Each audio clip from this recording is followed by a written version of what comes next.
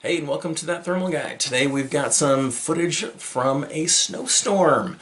This was a pretty heavy one. I'd qualify it as a blizzard. We were looking at temperatures in the single digits, and the whiteout conditions couldn't see very much further than 10, 15 feet. So, without further ado, let's take a look at how these whiteout conditions affected the thermal signature, and we'll do some comparisons with old cans and perforated mylar and copper mesh.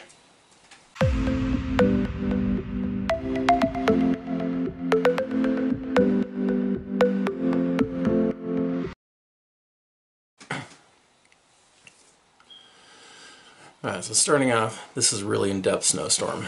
You can see me walking out here, and if you look at my pants, you'll see that I'm trialing a new idea.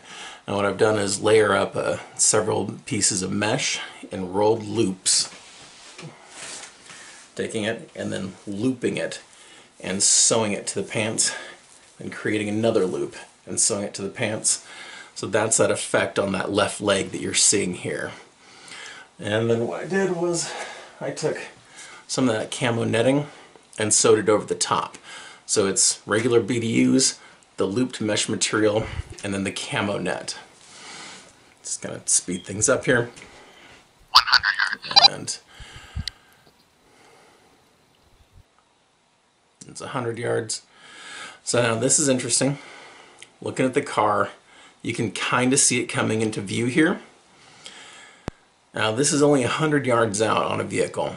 Now thermals usually pick this up super easy, and you could barely see that car. So it gives you some idea for just how in-depth this snowstorm is. So this is just looking at winter clothes first. There I am in winter clothes, doing my little thing. And that's just normal, regular, insulated winter clothes that anybody would wear out. So this first thing is a layer of Ulcans. That's what I'm picking up right here. And I'm holding that up. That's a single layer of Ulcans. So you can see how much it deadens the signature. It's not a huge amount, but you can see it does deaden the signature quite a bit.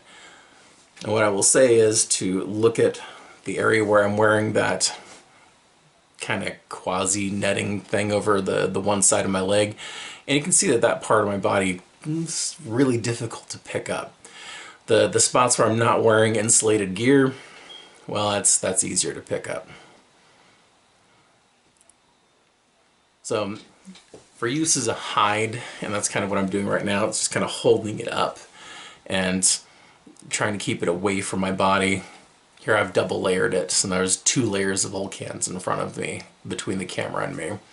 And again, this is just kind of held off from the body. I move around back and forth just to add a little bit of movement there. And you can kind of see where my leg is lagging behind as I'm walking. It gets exposed. It gets you a pretty good idea for how well it works. And then obviously not using the Ulcans. Now I'm pulling out the copper mesh.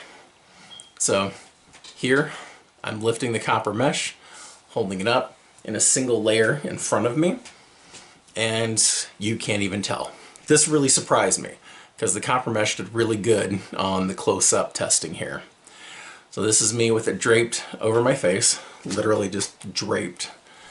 And I really expected there to be more here. I thought it would be a dramatic block.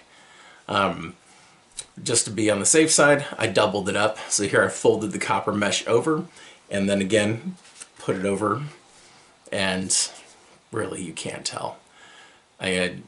My signature doesn't look like it changed at all. This really surprised me. I expected a lot more from the copper mesh. At this point I'm breathing hard on it, trying to heat it up because I expected it to have completely blocked my signature.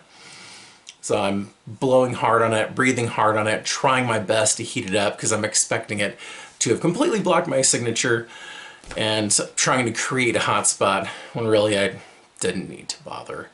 You can't even tell that I've got there. And this is doubled up after breathing hard. That was my movement there, was double layering. You can't even barely tell at all. You can see when I take it off there, I mean, my face gets a little brighter, but it's not significant. This is pulling out the perforated Mylar. And goodbye. It's pretty much a total block. Now the upside, this is shiny side out, this is shiny side toward the camera. The upside of these heavy snow conditions, that reflectivity doesn't really matter. It's all kind of blocked by the snowstorm.